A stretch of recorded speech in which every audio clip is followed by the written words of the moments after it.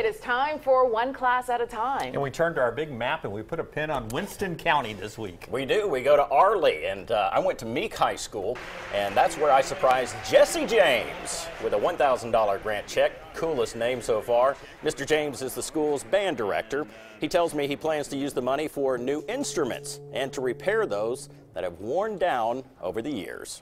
When you start out the year and you don't have a budget at all and you have limited resources by what you can fundraise and things like that, it makes it really hard, especially with a group of kids that are so hardworking and can accomplish so much. If they had the tools that they needed, we could go so far. What a great guy, and thanks so much to the principal, Ms. Murray, up there as well for allowing us to do this. We and Mr. James would like to thank Little Caesars and Pepsi for making these One Class at a Time grants possible.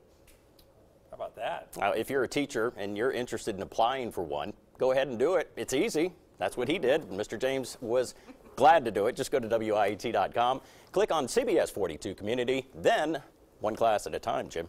You don't even have